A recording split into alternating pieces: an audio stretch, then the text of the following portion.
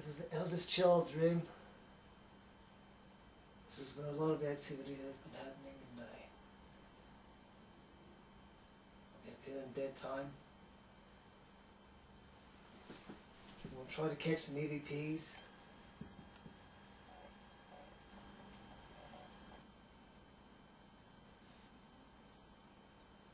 It's getting rather chilly in here. I can feel a sudden drop in the temperature. So I don't know if I thought I heard something there.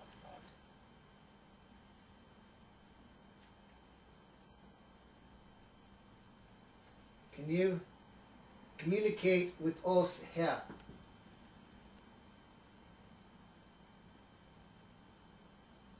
If you're here, give me some type of indication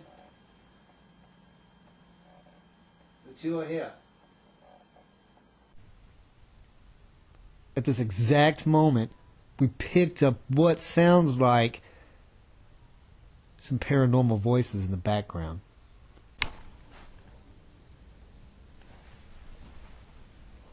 Oh, Tater. Oh, Tater. Communicate with us here. Oh, Tater. Oh.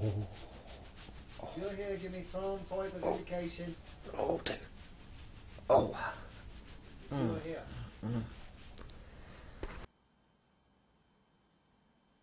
Come on.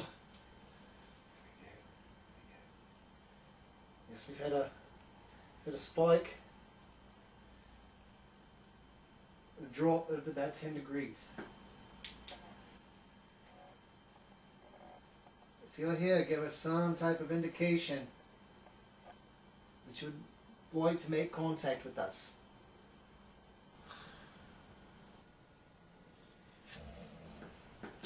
Speak into the microphone. Follow the little red dot. It's here. Just speak.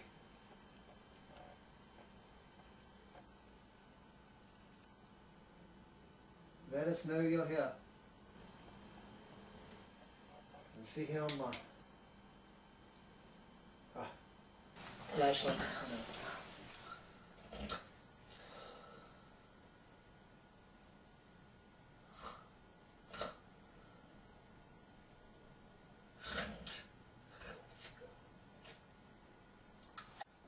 Alright, we've been here most of the evening and haven't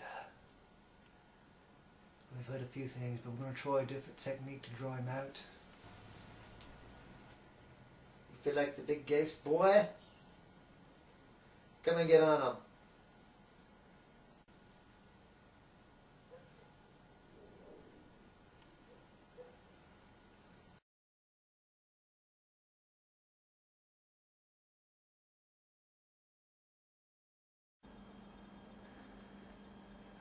Yes, this is the bottom floor of the residence.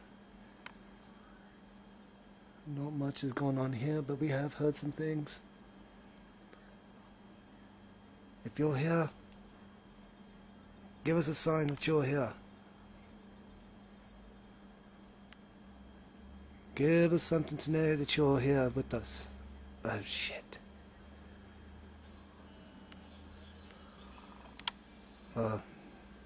Definitely a redneck entity. Well, we haven't compiled enough evidence of anything being in this room. So we're going to take a different approach.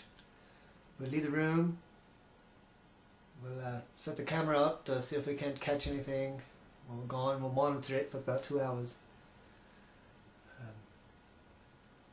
We'll try to find some other sources to bring this entity in if there's any available. We do have some good solid evidence, but we'd really like to catch something. It's an apparition, something to manifest onto the camera itself. So we'll set that up and see where that leads us.